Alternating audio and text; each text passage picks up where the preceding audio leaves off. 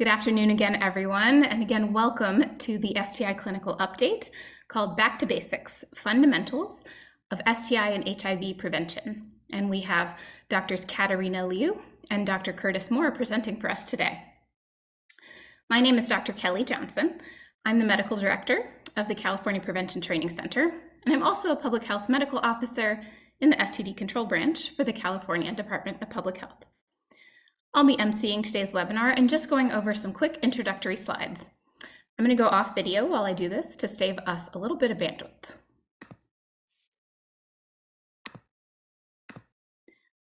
So first, a little bit about the California Prevention Training Center, or CAPTC. The CAPTC is a multidisciplinary training and capacity building assistance center. Our STI clinical training is sponsored by the CDC, and we are a member of the National Network of STD Clinical Prevention Training Centers, or NNPTC. Through our STI clinical training, we provide virtual and in-person training events, technical assistance, clinical tools, and STI clinical consultation services, focusing on complex STI issues in patient care. You can learn more about our STI clinical training at CAPTC and also about the NNPTC by visiting the web pages listed on this slide. The CAPTC also runs the STD Clinical Consultation Network for our region. This is an online clinical consultation network where providers can submit complex STI questions, and a subject matter expert will reply either by phone or email per your request within 1 to 5 business days.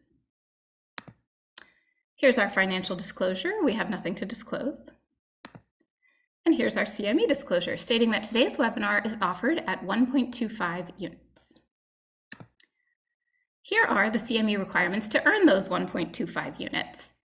So you must have registered for today's webinar on the NNPTC site by the deadline. Please note that registration is now closed. You need to stick with us for the full webinar today by watching it live and in full. Unfortunately, we can't give CME credit to those viewing the recording of this webinar.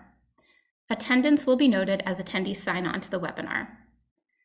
You will also need to complete the post-course survey evaluation by April 5th, 2023. Those registered on the NNPTC site for this webinar will receive an email notification from training@nnptc.org with the link to the post-course survey evaluation within 24 hours following the end of today's webinar. The notification is sent to the same email address that you used to register for the webinar on the NNPTC site. To ensure you receive the notification, please add training@nnptc.org to your safe and trusted senders list, and also check your spam and junk folders if you don't see this email in your inbox. CAPTC's CME provider is the University of Nevada, Reno School of Medicine, or UNR. If you meet CME requirements, you'll receive notification from captc@ucsf.edu within approximately 4 to 6 weeks from the post-course survey evaluation deadline, and this will have the link to claim your CME certificate from UNR. The notification again is sent to the email address that you used to register for today's webinar. To ensure you receive the notification, please add captc@ucsf.edu to your safe and trusted senders list, and again, please also check your spam and junk folders if you don't see the notification in your inbox. Next, just a couple of quick housekeeping notes about Zoom. Microphone, video, and chat will be turned off during the webinar for attendees. Presenters will have access to the microphone and video only. The Q&A will be turned on for attendees to access during the webinar to submit your questions. To use the Q&A, click on the Q&A icon as seen here in the middle of this slide, which will be on the bottom of your Zoom screen. Once you click on the Q&A icon, you can type in your question and click Send to submit. If you want to send your question anonymously, you can select Anonymous. You can submit questions up until the last 2 minutes of the Q&A section. Also during the webinar, I'll be reviewing the Q&A and may answer your questions directly, or they may be answered live during the Q&A session. You can also submit any administrative questions into the Q&A, and they will be answered by our clinical administrative team, Elizabeth Olson and Lauren Blakely. If you have any questions, you can reach out to Elizabeth Olson, who is the CAPTC Clinical Program Manager. Her email address is shown here on this slide. And now I have the pleasure of introducing our speakers. First, I'd like to introduce Caterina Liu. Dr. Liu is a public health medical officer with the immunization branch at the California Department of Public Health. Her work focuses on the promotion of vaccination in adults. We're also fortunate to have Dr. Kurtis Mohr. Dr. Mohr is a family medicine trained physician and recent 2022 graduate from Kaiser Permanente's HIV fellowship program. He joined the California Department of Public Health in November of 2022 as a public health medical officer in the STD control branch. His work focuses on preventative measures such as doxycycline post-exposure prophylaxis and hepatitis B and C screening outreach, along with disseminated gonococcal infection investigations. And without further ado, I will turn it over to our speakers. Thank you again for being with us today. We're looking forward to your talk.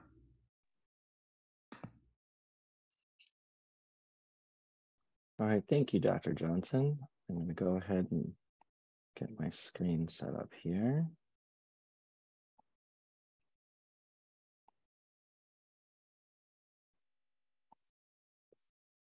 And then I trust people can see the screen at the moment here and get a verbal confirmation. Yes, looks good. Thank you. Wonderful. Again, Kurtis Mohr here. Nice to meet everybody. Good afternoon. Without further ado, we're going to jump right in. We'll start with our learning objectives. And number one, kind of review screening and treatment resources for STIs, sexually transmitted infections, and HIV. Number two, we're going to integrate biochemical preventative tools for STIs and HIV into clinical practice. And then my associate, Caterina, will summarize some vaccinations towards the end of this lecture. Here's an outline of what I'll be discussing. At the top, some bacterial STIs, going through statistics, a case scenario, and some antibiotic prescribing practices. And then at the bottom, I'll be reviewing various HIV preventative strategies. Here in California, you'll notice a steady climb of bacterial STIs, the red-orange line on the top for chlamydia, blue-green for gonorrhea in the middle, and purple for primary and secondary syphilis at the bottom. You'll notice a sharp drop in chlamydia and slightly smaller drops for gonorrhea and syphilis around 2020, but bear in mind, this is likely related to a lack of testing during the COVID-19 pandemic rather than a true decrease in STI burden. What is not shown here are populations disproportionately impacted with the burden of STIs, which I'll highlight a little bit later. In reference to congenital syphilis, you'll see on the right, outlined in red, how California, starting around 2012, is outpacing the US average of cases per 100,000 live births. We'll touch base on a slide a little bit later about CDPH specific screening recommendations for congenital syphilis. Returning now about to our affected groups and the many disparities that contribute to STIs, these are what we call social determinants of health, which involve a complex interplay of factors such as poverty, stigma, housing and food insecurity, discrimination, racism, medical mistrust, violence and trauma, access to care, and education. And all of these play a role. The priority populations, as you can see, are adolescents and young adults, MSM, men who have sex with men, and transgendered persons, racial ethnic minorities, and these all require some more focus and attention and care. An example, when compared to the California's average, the rates of reportable STIs among African Americans in California is 40% higher for chlamydia, 180% higher for gonorrhea, and 120% higher for early syphilis. That's why it's important for us as providers and clinicians and educators to make good efforts to recognize these disparities and provide equitable access. All right, let's start with a case and a poll question. So meet Taylor. This is a 27-year-old male who comes in for a wellness visit. What STI, sexually transmitted infection screenings would you offer or think about for Taylor? And at this moment, you should see the pop-up that you want to click all that apply. And as you answer, it's okay if you can't remember what you're supposed to order or think about for this patient. It's why you're here, to learn and improve your knowledge. And it might be better not memorizing everything because guidelines and recommendations do change, and we want to make sure we have the most up-to-date information. So today we're going to share a lot of resources for you and kind of think of it as your second opinion. Just give it a couple more seconds for people to answer.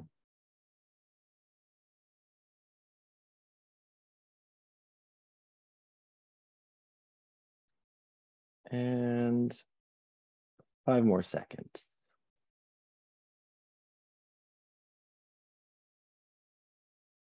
All right, let's see what answers have come up.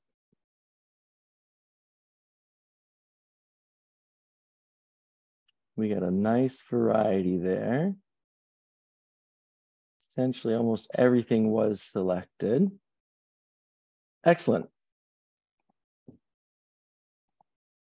Okay, but before we get to those answers, the first step we have to do is take a very good sexual history for our patients. And as you can read, if we don't ask, we won't know what to do for our patients.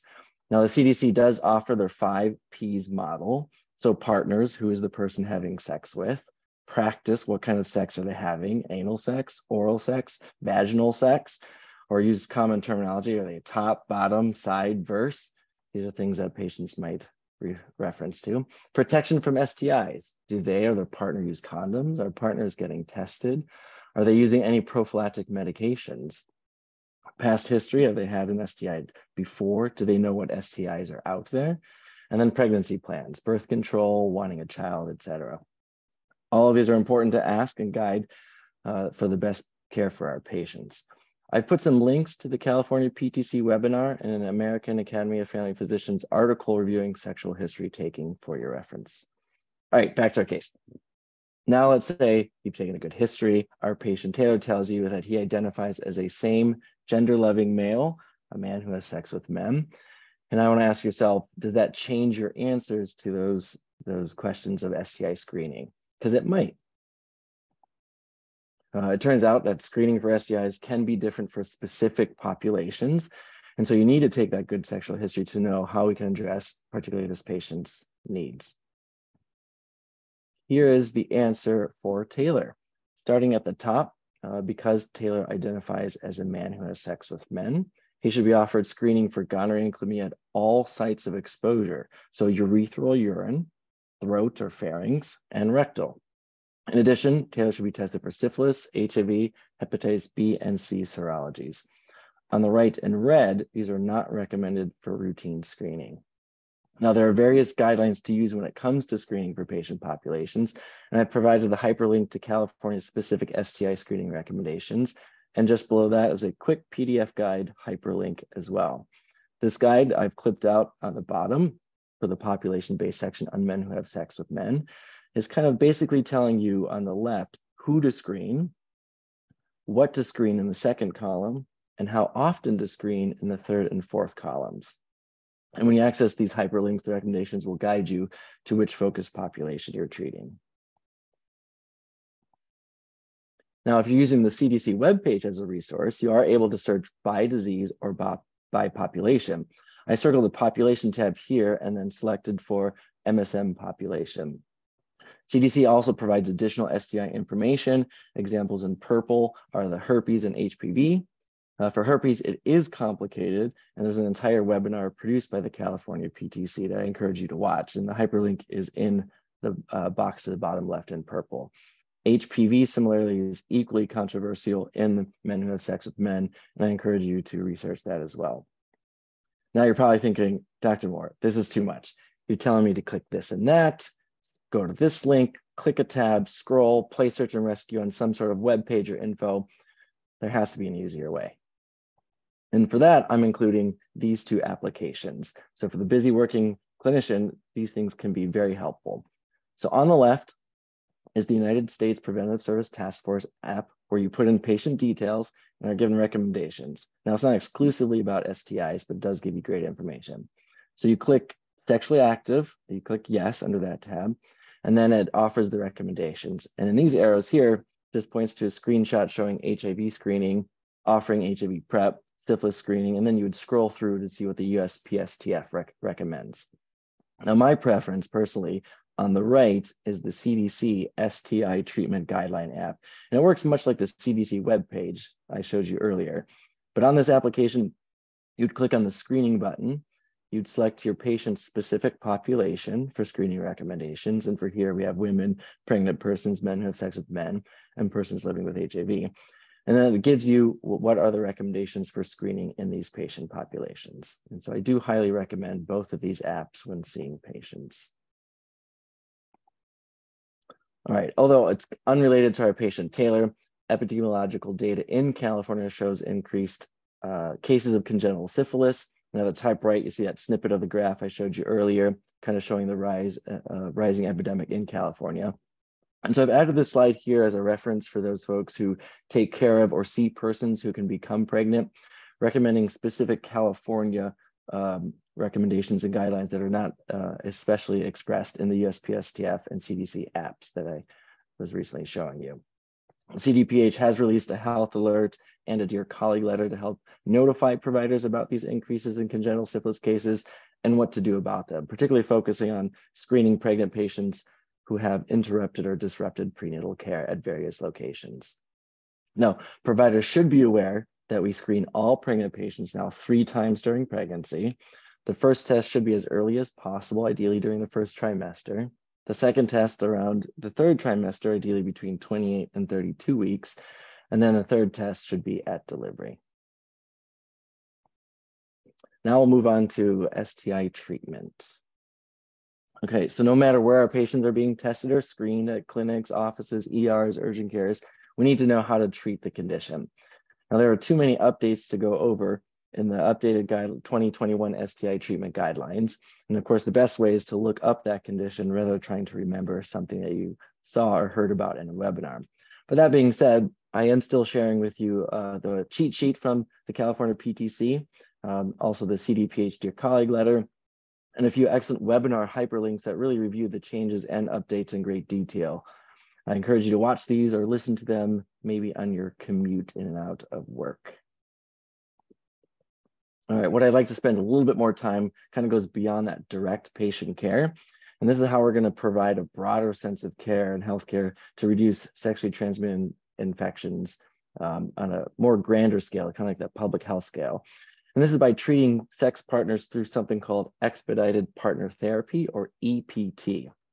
And by definition, EPT is, as you can read, the practice of specified healthcare provider who diagnoses sexually transmitted chlamydia, gonorrhea, or another sexually transmitted infection, and prescribes, dispenses, furnishes, or otherwise provides prescription antibiotic drugs to that patient's sexual partner or partners without examination of the sexual partner. So let's say our patient Taylor tests positive for chlamydia. He tells you he's been with 2 sexual partners in the past 60 days.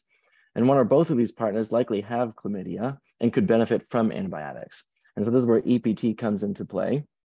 You can provide doxycycline without examining the sexual partners so that they get treated. And research does tell us this is safe and provides equitable health care. And we also know from studies that people, up to 14% of people with chlamydia and about 12% of people with gonorrhea become reinfected within 12 months through their untreated partners.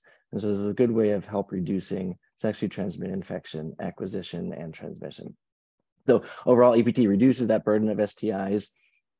I have included Senate Bill 306 that expands EPT in the state of California. And there's also an entire webinar that reviews those details, which I've provided a hyperlink as well. Now, if our patient Taylor says, "No way, doc, I'm telling you who I slept with," we can provide him information and a resource that he can anonymously notify his partners so that they also get treated. And that's through tellyourpartner.org.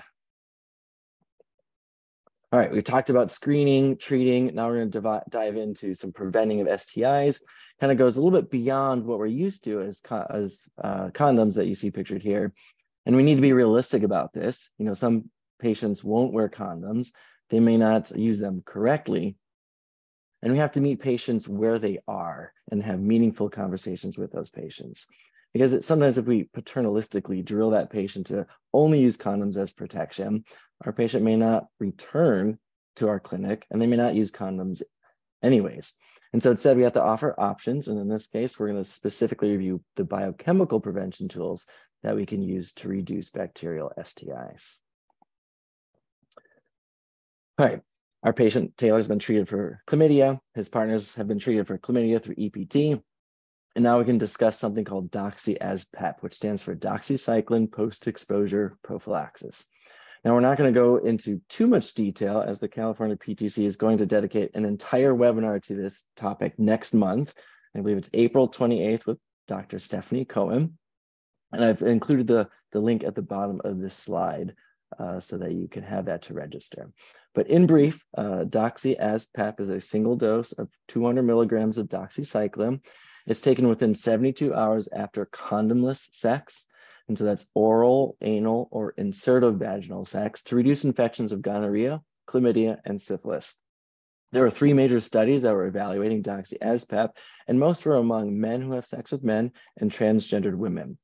There is no data for transgender men, but a study out of Kenya recently evaluated the safety and efficacy of doxy as PEP in cisgendered women, but it was not shown to be effective. And so more data is needed in that realm.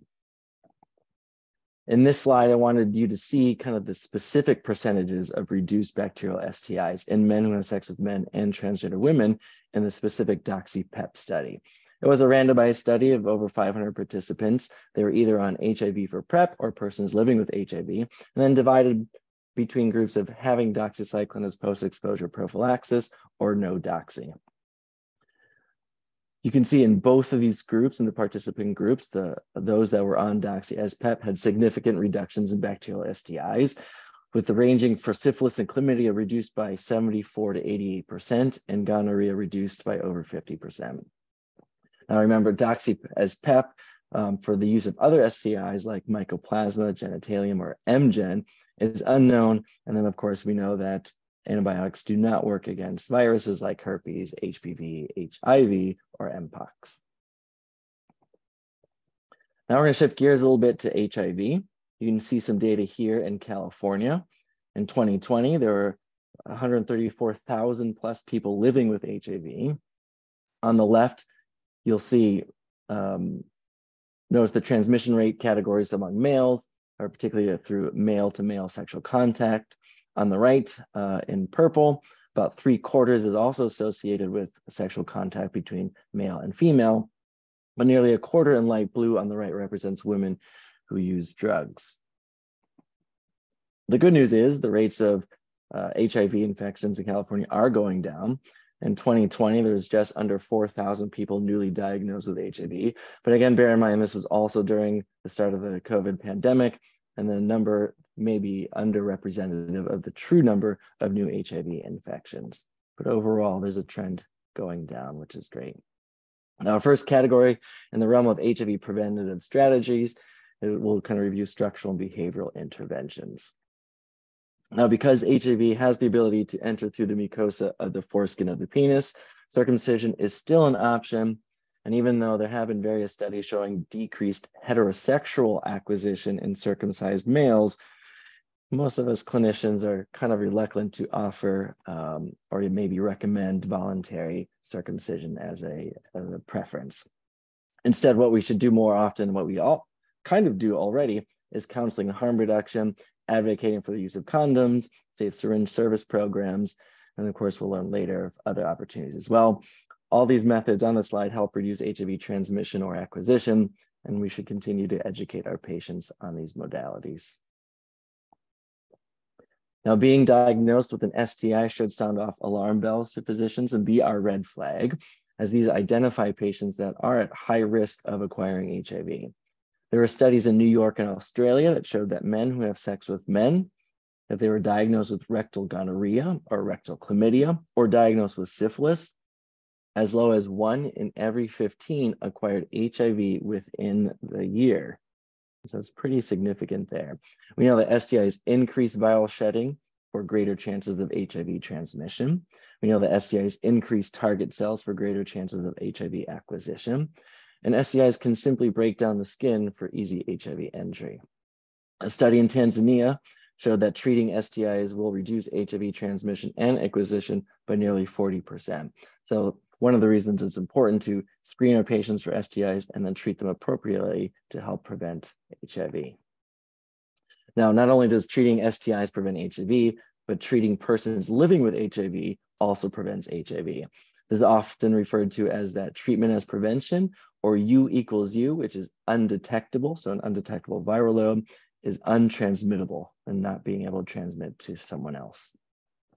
There are 3 major studies that illuminate this idea of treatment as prevention and the U equals U concept. On the left, the HIV Prevention Trials Network study demonstrated 96% reduction of HIV transmission within serodiscordant heterosexual couples. And then on the right, the Partner and Partner 2 trials showed no documented cases of within couple HIV transmission among men who have sex with men. There were 15 new HIV diagnoses in the partner studies, but none were phylogenetically linked to their partner, and therefore they acquired HIV outside of their relationship. What is very fascinating about these studies, the Partner and Partner 2 studies, that the authors documented over 76,000 condomless sex acts in these trials. And so that truly represents undetectable equals untransmittable, and something we should be sharing with our patients who have HIV to be virally suppressed. Now it's time to introduce HIV PrEP, and this is the biochemical way to prevent HIV. HIV pre-exposure prophylaxis is meant for HIV negative individuals at high risk for acquiring HIV. It's a biochemical barrier versus like that physical barrier that provided by condoms. HIV PrEP doesn't and shouldn't be standalone prevention, but part of a comprehensive plan to reduce the risk of acquiring HIV, like treating STIs, offering condoms, etc. Now today, there are 3 options. The first 2 are oral medications. In blue lettering is a fixed dose combination of M-tricytidine plus tenofovir disoproxil fumarate. That's the brand name Truvada. And the other oral fixed combination in green is M-tricytidine plus tenofovir alafenamide, and that's brand name Descovy.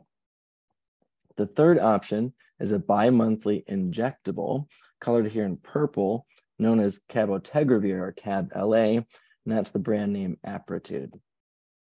Each drug here operates at a different stage in the HIV life cycle, and that's how it prevents HIV from becoming infectious. And in fact, these therapies are so effective at preventing HIV that the United States Preventative Service Task Force in July of 2019 declared that clinicians offer pre-exposure prophylaxis with effective antiretroviral therapy to persons who are at high risk of HIV acquisition. We're not going to go into exquisite detail of HIV PrEP. It would be a lecture in and of itself, but we'll touch base on the foundations of HIV PrEP that can be useful in clinical practice. Between the 2 oral HIV PrEP options, there are subtle differences, slightly dissimilar side effect profiles that may be necessary in clinical practice. And so looking to the right and left under each of these pill illustrations, you'll see a list of each drug's target population, safety, and side effects. But since this diagram's publication, the TDF-based regimen on the left has become generic and likely costs much less than depicted on this diagram. And in most cases, PrEP is covered 100% by insurance due to its USPSTF's grade A recommendations. Now, both are very well tolerated and safe. Now, when we start patients on HIV PrEP, on average, it takes approximately 7 days to be effective in rectal tissue with daily dosing. This is for oral PrEP. And it's about 21 days in cervical vaginal tissue and the same amount of time advised for persons who inject drugs. Now, we have to be sure to counsel our patients about this so they don't just pop 1 or 2 pills and think they're protected. Unfortunately, we don't know any, or we don't have any good data for cisgender men who practice insertive or anal or insertive vaginal sex. And at this time, we also don't know how long it takes for maximum protection for those patients who would be on injectable HIV PrEP. Now, in the office, our patient Taylor has come back. We offer him daily HIV PrEP, but he tells you he doesn't want to take a pill every single day. And so through that good sexual history taking, you learn that Taylor's more calculated when it comes to having sex, and he plans typically when he's on vacation or maybe at a holiday or a particular event. There was a study in France, the Ipergay study, that demonstrated an alternative option for men who have sex with men called on-demand PrEP. It's basically taking oral PrEP when you need it. Now, it's not approved by the FDA or CDC, but some US health departments and foreign organizations do recommend this off-label use of on-demand PrEP. I prefer to call it by its more prescriptive terminology of 2-1-1 PrEP. And in this diagram, you'll see 211 PrEP. This is where you take 2 pills, approximately 2 to 24 hours before the sexual encounter, 1 pill 24 hours later, and another pill 24 hours after that, so essentially 48 hours after the first dose. You would continue to take 1 pill for 2 days after a sexual encounter. So if you're having sex every single day, you continue to take 1 pill daily until 2 days after the last encounter.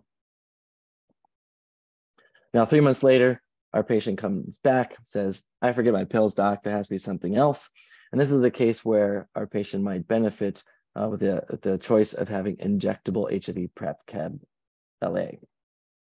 The HIV Prevention Trials Network studies 83 and 84 evaluated injectable PrEP among MSM, transgender women, and cisgendered females. And in these trials, it did show that injectable PrEP was superior to oral PrEP in those participants. But there are some things to consider with patients on injectable PrEP. That patient has to be consistent for follow-up office appointments for those injections. It might be difficult for someone who does travel a lot for work. Maybe they have regular no-shows at the office, or they miss appointments for other reasons. The other thing to consider is CAB-LA lingers in the body for quite a while, beyond 12 months. And so if a patient stops taking the injections, you might have to convert them over to oral PrEP to cover if they're still at risk for acquiring HIV. Another concern about CAB-LA is that the studies did show some breakthrough infections, even when participants were having timely or on-time injections. And it was complicated too by a delay in diagnosis of HIV when using a traditional HIV antigen antibody screening test. And so therefore, some experts do recommend screening patients on injectable PrEP with an HIV RNA test, but that can be more costly and a potential barrier for some patients that do want coverage. Now, how to use CAB-LA, I illustrated in this little light green box at the bottom for your reference. Now, the tables on the left are not meant to be read. They were purposely made to be too small, and so you can't read them clearly, but just represent the differences between prescribing oral HIV PrEP and injectable HIV PrEP. Each table does represent different labs that are recommended or needed for HIV PrEP, orals on the top, injectables on the bottom. And on the right side of the slide is a simplified follow-up recommendations for persons on HIV PrEP. First and foremost, making sure one is adherent to the medication or injection appointments, make sure they're negative for HIV. But keeping in mind there are differences for the screening tests on the left in those tables, differences in STI screening intervals, and also differences in follow-up labs, depending on which HIV PrEP regimen you're prescribing. And of course, for all of our HIV PrEP patients, we do recommend getting prophylactic vaccines, which my colleague Caterina will share with you in a moment. And finally, HIV's kind of day after pills, we call post-exposure prophylaxis, or PEP. Okay, so we have our patient Taylor again. He calls the office Monday morning and he says, Doc, I've messed up. Didn't use a condom, wasn't taking his oral PrEP as prescribed, and now he's worried about being exposed to HIV after having sex Saturday night. In this case, you could offer him HIV PEP. PEP is a 3-drug regimen. It needs to be started within 72 hours, so Saturday night to Monday is within 72 hours, and it needs to be taken for 28 days.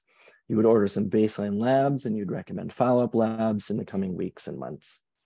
But you know, as a busy clinician, it's a Monday. You didn't do your 53 charts over the weekend. You have 17 acute appointments coming in. You have 103 chronic care appointments already quadruple booked in your schedule. And you feel like, gosh, I don't know what to do. I can't remember what to do. But there's good news. At the bottom in this yellow kind of highlighted box, there is an HIV hotline or a PEP line that is available to clinicians for consultations. And so you can call them, walk through the scenario that you're in, and then get guidelines on what to do thereafter. All right, and then here for reference purposes only are some common ICD-10 codes that are related to PrEP and PEP. And the next slide is some HIV PrEP resources. And then one last thing as a public service announcement, just to let everyone know, in the state of California, anyone is able to get free HIV testing kits. And this is offered by the Building Healthy Online Communities. The organization Don't Think No also offers HIV tests. However, that's limited in certain counties of California. Now, this may not be directly for your patient's needs, but this is something that maybe our patients can offer to their friends to get tested and get HIV tested as well. And with that, we're going to pass it off to Caterina. Thanks so much, Kurtis, and thanks for organizing the slides, Kurtis. So in this section, we'll shift gears and focus on vaccines. And I'll start with talking a little bit about adult immunization recommendations and then focus on a few selected vaccines that may be relevant to your population. Since we don't have a ton of time, this will be a very high-level overview of the various vaccines that are listed here. Next slide. So just as an overview, adult vaccination rates overall are unfortunately very low, and there are multiple reasons for this. There are various barriers to access related to insurance, and also many adults actually don't know that they need vaccines. On the slide are depicted a few selected vaccines, and what you can see is that the adult vaccination rate in orange is lower than the healthy people target, which is in blue, for a variety of vaccines, including hepatitis B and HPV and flu. Next slide.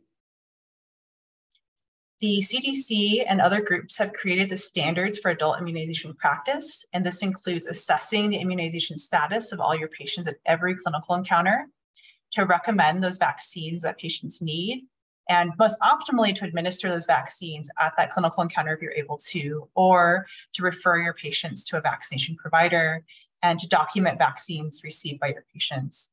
I'll highlight here that the recommendation from a clinician is one of the major reasons why someone decides to get vaccinated. So you play a critical role in getting your patients protected. Next slide. So I just wanted to quickly highlight that CDC's Advisory Committee on Immunization Practices creates the immunization schedule, both for children and adults. And for the adult schedule, there's two components. There's table 1, which is summarizing the recommendations by age. If you go to the next slide. Just to summarize some of the major categories of age-based recommendations. For everyone, flu, COVID-19, Tdap, and Hep B vaccine are recommended. For people 26 and older, HPV is recommended. And for people 50 to 65 years, zoster and pneumococcal vaccines are recommended. And a more detailed set of information is in that CDC guidance. Next slide. In addition, CDC also has a very complicated table of guidance, which is related to medical conditions or other indications for vaccination. This is a really helpful resource, but again, very, very complicated. Next slide. So just to summarize some of those indications, these include chronic diseases like things that you'll see commonly in clinic, diabetes, heart disease, lung disease, people who are immunocompromised, so those patients with HIV that Kurtis was talking about, non-HIV immunosuppression who don't have spleens, people with certain occupational risks, and then people who have certain behavioral social conditions, including men who are sexually active with men, and people who are using substances and people who are experiencing homelessness, and also a separate category for people who are pregnant. So lots of different indications for vaccination. And we'll talk at the end about some of the resources available to help you assess for those indications and the recommended vaccines. Next slide. So next, diving in, just talking by condition and also by vaccine. So first, talking about hepatitis A. This is an acute liver infection caused by the hepatitis A virus and is spread by person-to-person contact and also by contaminated food or water. You've seen them in the news. There are various risk factors for infection, and those include men who have sex with men, people who use injection or non-injection drugs, people who are experiencing homelessness, and there are several other risk factors which we'll talk about later. Certain people are at increased risk of severe disease, and those include people with HIV and people with other types of liver disease. And so really important to get people protected. Next slide. So who's getting hepatitis A in the US currently? Unfortunately, there have been large person-to-person outbreaks across the US since 2016, which have primarily affected people who are using drugs and people who are experiencing homelessness. In California, there was a big outbreak of hepatitis A in 2016 to 2018, which is fortunately over. But again, the risk remains. The graph here on the right just shows you the incidence of hepatitis A in the US, and you can see that starting in 2017, there's been a big increase. And fortunately in California, as I mentioned, the outbreak is over, but this continues to be a great concern. Next slide. So in terms of who's recommended for a hepatitis A vaccine, that's recommended for adults who want to be vaccinated and adults who are at increased risk for hepatitis A infection. And those include people who have liver disease, living with HIV, as they're at increased risk of getting really sick from hepatitis A, people who use injection and non-injection drug use, people who are experiencing homelessness, men who are sexually active with men, and people who have other exposure risks, whether from work or travel or household contact. Next slide. There are two hepatitis A only vaccines. They're very similar. One's called Havrix, one's called Bacta. They're both 2 doses, and they're either given 6 to 12 or 6 to 18 months apart. And then there's also a 3-dose option, which is a combination vaccine of called Twinrix, which is a hepatitis A and hepatitis B combination. Next slide. Next, moving on to another hepatitis virus, hepatitis B. This is caused by hepatitis B virus, which can lead to chronic infection, unlike hepatitis A, and unfortunately, long-term serious outcomes, including liver cancer and cirrhosis, and is spread by percutaneous or mucosal contact with infectious blood or body fluids. And certain people are at increased risk, including men who are sexually active with men, people who inject drugs, and sexual partners of people who have hepatitis B infection. Next slide. Hepatitis B disproportionately affects people who were born outside of the US. So globally, there are nearly 300 million people who are living with hepatitis B. And the graph on the right shows you, the map on the right shows you the countries in the world where there's high hepatitis B prevalence. So the darker the countries, the more hepatitis B there is. And so from CDC, the burden of hepatitis B is a tale of 2 epidemiologies: people who were born outside of the US, and then people who are born in the US, but who have certain risk factors, including substance use. The number of cases of acute hepatitis B has increased among adults age 40 and over. And as a result, CDC has updated their vaccination and also screening recommendations, which I'll cover a little bit later. Next slide. So CDC has recently, in the last several weeks, updated their hepatitis B screening guidance. So for a little context, you may remember that hepatitis B hepatitis B screening recommendations were risk-based. The new recommendation is now much simpler. So the recommendation is now for a universal adult screening with a triple panel, which includes the hepatitis B surface antigen, antibody to hepatitis B surface antigen, and total antibody to hepatitis B core antigen. Previously, the recommendations also only included one of the tests, the surface antigen, but now the new recommendation is simplified and has all of the tests, all 3 tests. In addition, they've updated their recommendations for pregnant people. So now these 3 test panels recommended for screening, at least for the first pregnancy for all pregnant people. Next slide. As a quick note, Kurtis talked about the USPSTF, for the United States Preventive Services Task Force, which also makes screening recommendations. They continue to recommend risk-based hepatitis B screening. They may change their guidance in the future, but we would keep you updated if that happens. But that's currently, their recommendations currently still follow the original risk-based recommendation. And California law, AB 789, does require hepatitis B and C screening based on the USPSTF guidance in primary care settings. And so at this point, it's still a risk-based screening recommendation as well. In terms of screening and vaccination, you can do both at the same visit. But if someone does, so on the graphic on the right, if you follow the recommendations and also what's mandated by law to screen someone, if they screen negative, you can recommend the hepatitis B vaccine, which I'll talk about in a moment, is universally recommended for all adults. And then if they screen positive for either hepatitis B or C, to refer them to follow-up care. So in the case of someone who screens positive for hepatitis B and you gave them a vaccine, to stop giving them more vaccine and to refer them for follow-up. Next slide. So just a quick overview of hepatitis B vaccine recommendations, which have also been simplified in the last year. Hepatitis B vaccine is now recommended for all adults 19 through 59. For people 16 and over, it's anyone who wants it, and also people who are at increased risk. So that includes people who have liver disease, HIV, use injection drugs, have risk for exposure to blood, sexual exposure risk, or who are incarcerated. Next slide. Quickly around hepatitis B vaccine options, you do have more. There's a 2-dose vaccine series called Hepatitis B, which is great because it's only 2 doses and really increases the likelihood that someone might complete the series. The other options are 3-dose series, and there's 4 different options, including Injurix B, Recombavax HB, Prehevbrio, and Twinrix, which was that combination vaccine that I just mentioned. We also have a really helpful job aid that just illustrates for you which vaccines are available and how many doses they are. So that's just a resource for you. And then I just also wanted to highlight that our team has produced a very short job aid for clinicians to just remind you of the new vaccination and screening guidance for hepatitis B virus. So on one page includes just a quick reference on who should be vaccinated, who should be screened, and then a table of the hepatitis B serology interpretation, which we understand is very confusing, and it tells you what the clinical state is and then what to do.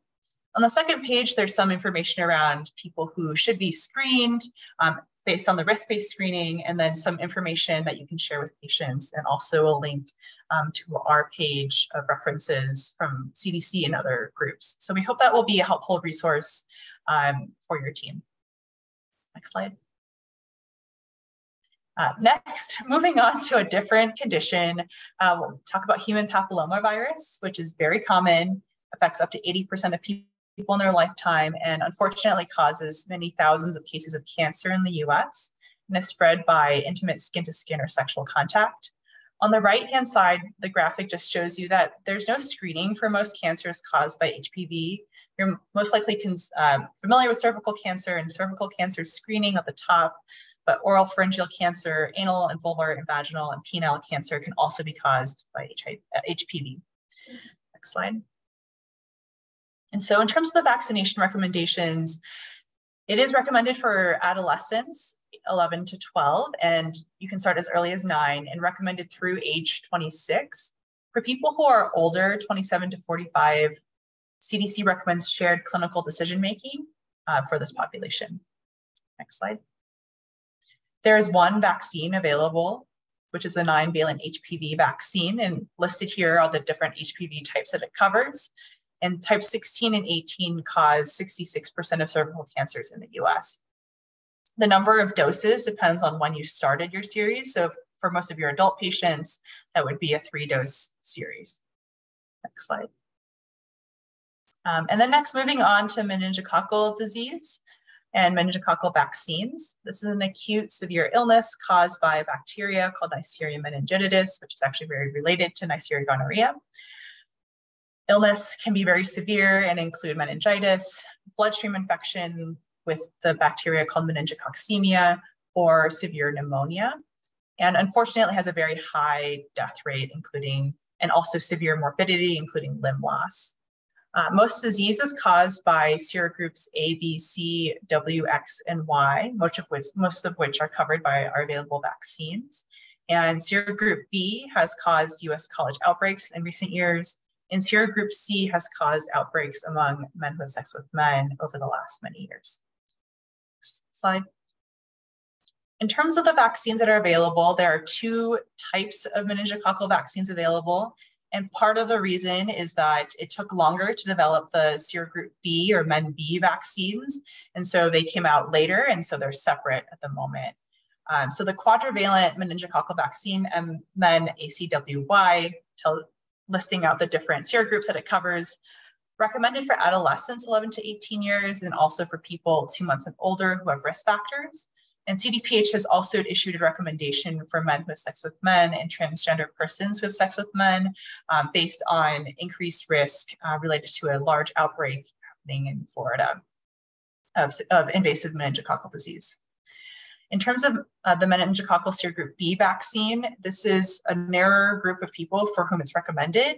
It's recommended for certain people 10 and older who have certain risks, which include lacking a spleen, having a certain condition called complement deficiency, or part of an outbreak, or occupational risks if they're a microbiologist, and then also under shared clinical decision-making for people 16 to 23 years. And that recommendation is based on what we've seen with college students.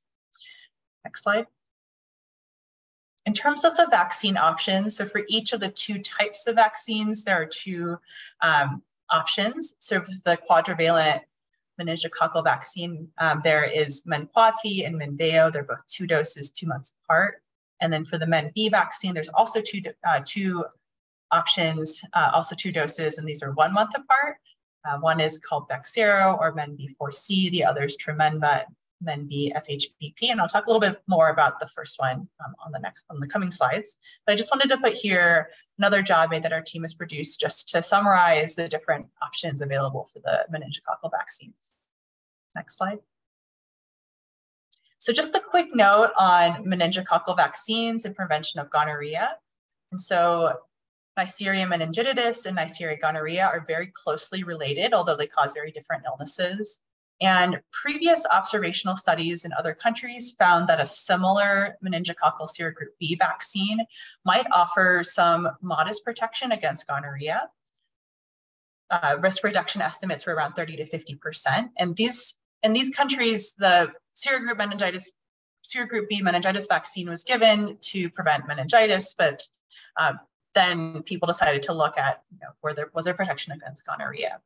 And so this has prompted some clinical trials. And recently, a few months ago, a study from France did share results looking at the benefits of 2 doses of the Men-B4C vaccine on reduction of gonorrhea risk. And so just as a quick science note, the outer membrane vesicle is something that the Neisseria bacteria just release. And this Men-B4C vaccine, one of the 4C means 4 components. And one of the components is an outer membrane vesicle component. And so it's related to this vaccine that I talked about in the first bullet, where they saw on the population level some benefit against gonorrhea. So this is kind of the theoretical basis for why this trial was done. So this trial involved more than 500 men who were sexually active with men, and they were on HIV pre-exposure prophylaxis. They were all very sexually active and had at least 1 bacterial STI in the last year.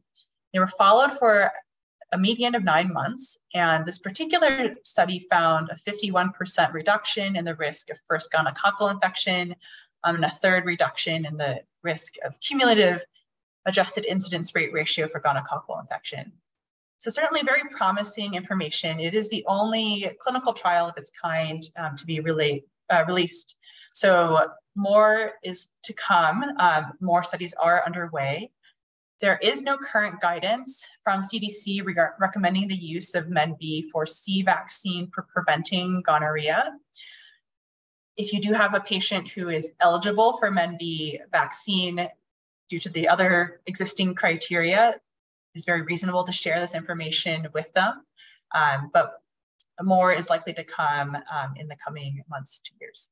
Next slide.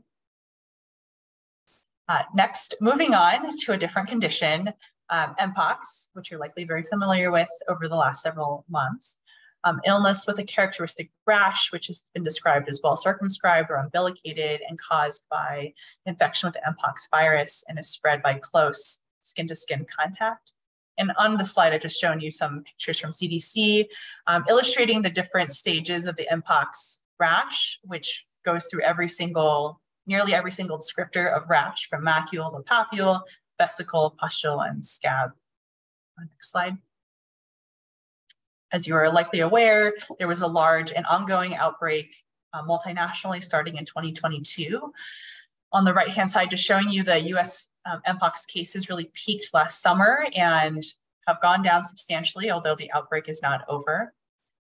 Gay, bisexual, and other men who are sexually active with men do make up most of the cases, and cases are unfortunately disproportionately higher among Black and Hispanic or Latino MSM. Next slide. In terms of vaccine recommendations, The mpox vaccine is recommended for post-exposure prophylaxis for people with known or presumed exposure within 14 days of exposure, and for pre-exposure prophylaxis for people who are at increased risk or people who are requesting vaccine. Next slide. In terms of vaccine options, really the only vaccine that's used is Jynneos, which is 2 doses, 28 days apart, and is routinely administered subcutaneously, although it can be given intradermally. The other vaccine option, which is theoretically available but has not been used in this outbreak, is ACAM 2000, which is a live replicating vaccine that is similar to the one that was used to eradicate smallpox. And given the risks of a live replicating vaccine, it's contraindicated in patients living with HIV. In terms of access to this vaccine, you're likely aware of this, but it's coming directly from the federal government, and it's not commercially available. So if you are interested in becoming a vaccinator or accessing vaccine, please contact your local health department. Next slide. So now, just to kind of consolidate what I just shared with you, a lot of vaccine information. Wanted to go back to Taylor. He's 27, he's sexually active with men. Which of these vaccines that we talked about today would you recommend? And if we can pull up the poll, that would be great. I'll just give you some time to think about it, and we'll go from there.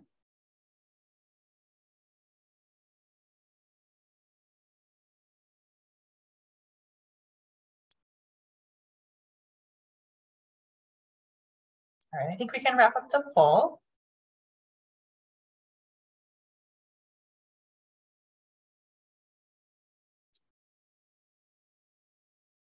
All right, great. So lots of selections on all of the vaccines.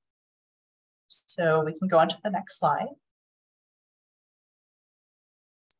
So all of the vaccines except for MenB are recommended. So hepatitis A, we talked about a recommendation from CDC for men who are sexually active with men. For hepatitis B, there's now a universal adult recommendation. So it's possible that Taylor may have been vaccinated as a child, but if he is not vaccinated, he's susceptible then to vaccinate him. HPV is recommended for people 27 to 45 under shared decision-making. So again, he may have been vaccinated earlier in life, but if he hasn't been, still recommended. Men, ACWY, also recommended for men who are sexually active with men. MenB is not recommended for his age group, and he doesn't, if he's healthy, he doesn't have any of the conditions that would qualify him for vaccination at this time. And then mpox is recommended for people who are at increased risk. Next slide. So I just also wanted to highlight here the CDC's adult immunization schedule indications table, which just gives you a sense of the different vaccines that are recommended by condition, or other indications. So on the right-hand column, men who have sex with men, just looking down at the various vaccines that are recommended, including a number of common ones that we didn't talk about, like COVID and flu, and then also the ones that we were just talking about a moment ago. Next slide. So I'll just wrap it up with a few resources. There are various resources available to help you assess whether someone needs to be vaccinated and what vaccines they might need. So we talked about CDC's ACIP adult immunization schedule, which really shares a lot of very detailed information. And that is paired with these apps from CDC and also the American Academy of Family Physicians, which help you at the point of care if you want to know which vaccines patients are recommended for. The other resource that I wanted to highlight is that the California Immunization Registry has functionalities that allow you to both pull at a clinic level which vaccines patients are due for, and also to print out which vaccines patients may be due for and on one page. So various reports that are useful for you. Next slide. There's also, you may have heard about the digital vaccine record, but I wanted to just highlight this as a resource for your patients. So previously, this was initially developed for COVID-19 vaccine, but actually is now available to for people to get all of their routine vaccines. they can just go to the website, put in their information, and what's populating the vaccine record is what's in the immunization registry. So just another tool to empower your patients to know what vaccines they've received, and also it does give you some age-based recommendations for which vaccines you might be due for. Next slide.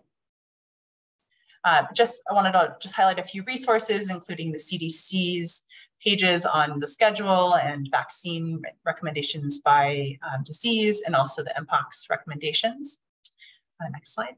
And then just to conclude, we talked about many vaccines that can prevent hepatitis A, B, HPV, mpox, and meningococcal disease. And we also talked about CDC's new universal hepatitis B screening in adults.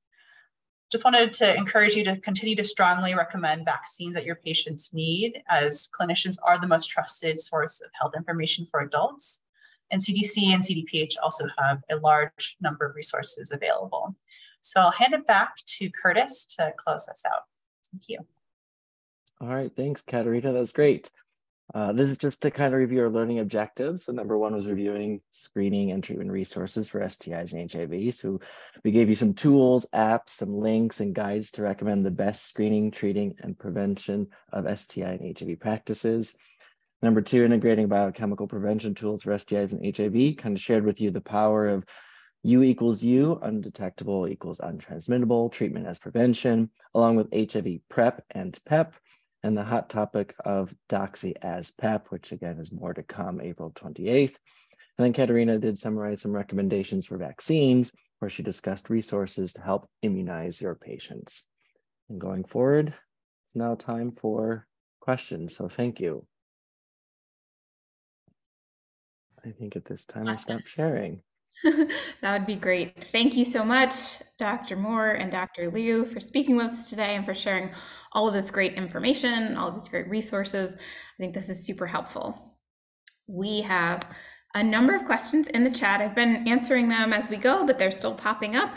So I'm just going to start feeding them to you.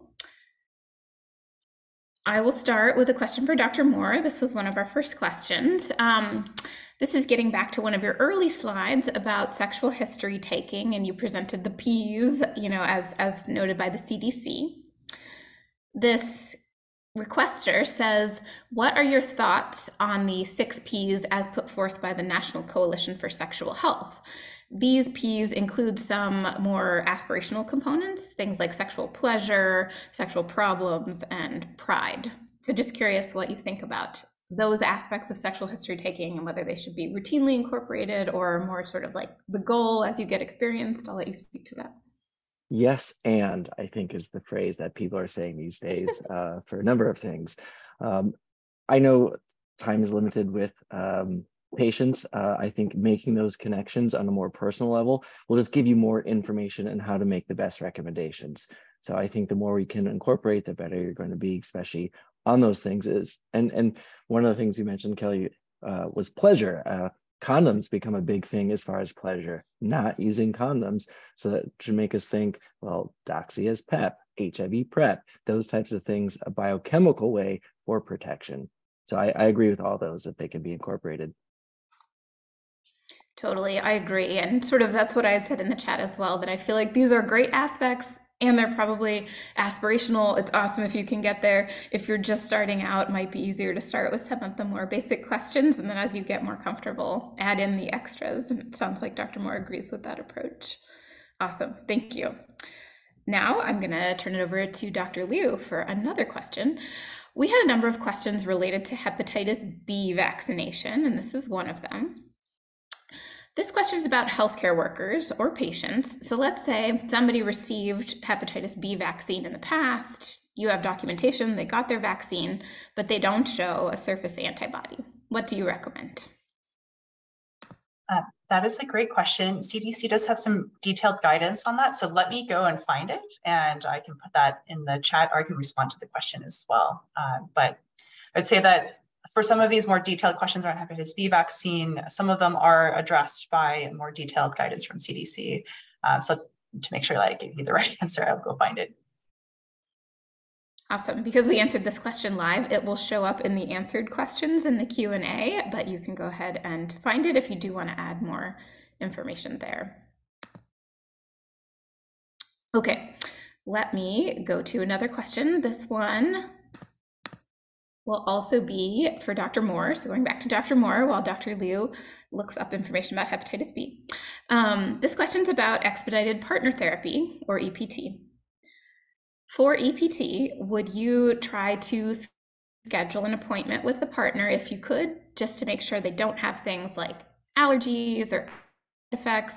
And any tips about what to do if you do recommend that the partner come in, but they refuse to have an appointment? So basically, like, do you recommend that the partner comes in, and what if the partner says, no, I'm not coming in? What do you do? Yeah, I think a recommendation for a face-to-face visit, either video or maybe telephone or in person, I think is great.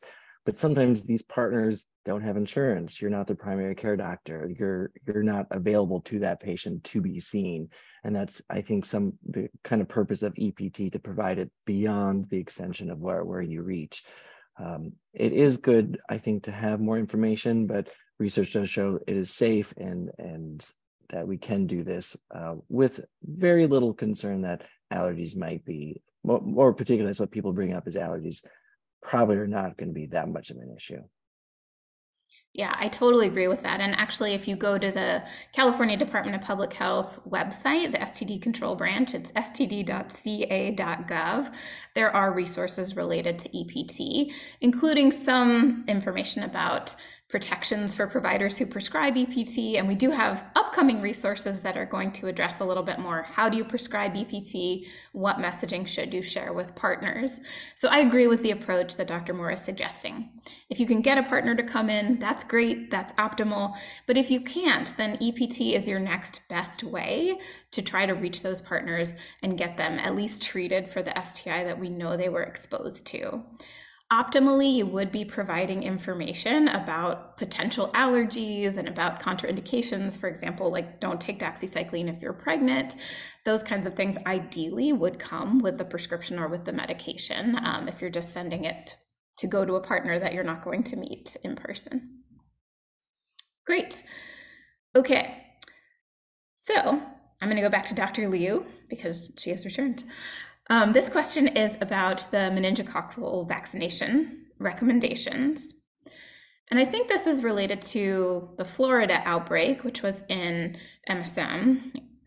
And the question states, given this recommendation for meningococcal vaccine for MSM and transgender people stemming from the outbreak in Florida, how long do you think this should be an approach? And I don't practice in Florida. I'm not sure what the Florida recommendations are. I know you covered in your talk that this isn't a current CDPH recommendation, but can you speak to this at all? And if you can't, that's okay. But just want to see if we can address this question a little bit in more detail than I do.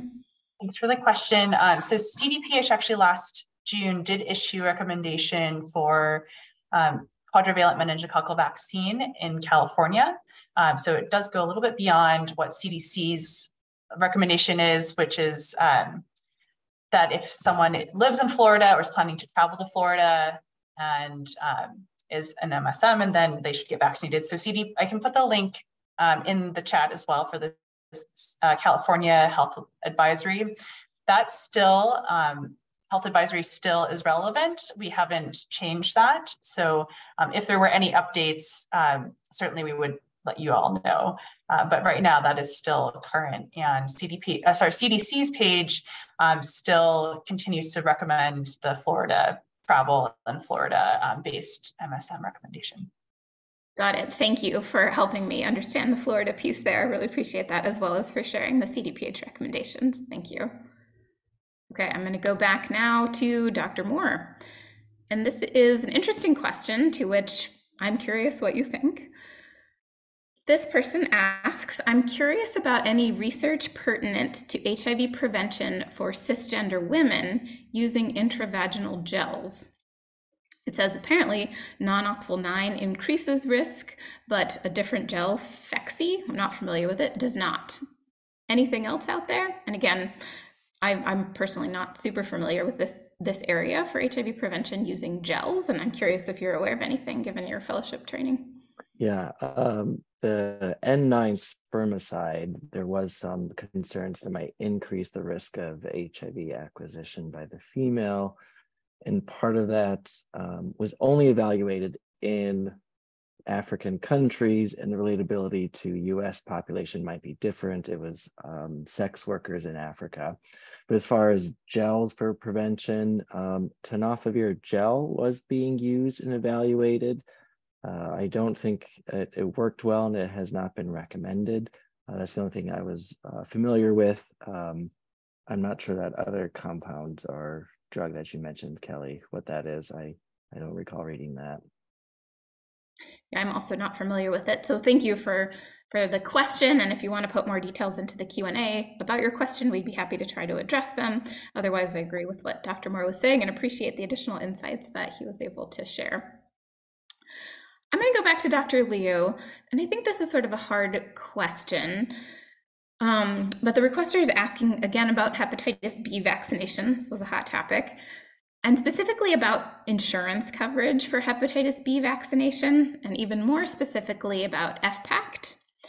It looks to me and to this requester like FPACT has removed that benefit, and this requester is just wondering if you know whether that benefit has come back at this point. On my prelim search on the internet, I think the answer is no, but I just want to confirm if you know anything more about that. I don't know anything more about Family Pact and Hep B vaccine. Just maybe a comment about Hep B vaccine. It is recommended by ACIP. So if it's recommended by ACIP, it should be covered by insurance. However, we recognize that unfortunately people may be uninsured or underinsured.